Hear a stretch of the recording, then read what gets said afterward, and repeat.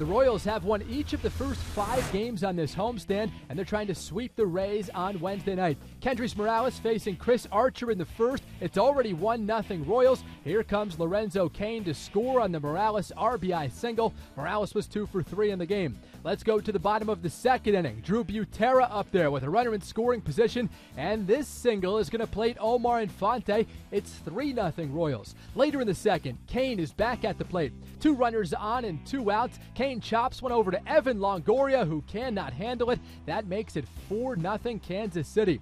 The Rays would come back, though. They're down 5-3 in the 7th when Longoria strikes out with 2 runners on against Joakim Soria. And then in the 9th inning, Brad Miller represents the tying run in a 6-3 game, but Wade Davis gets him to ground out.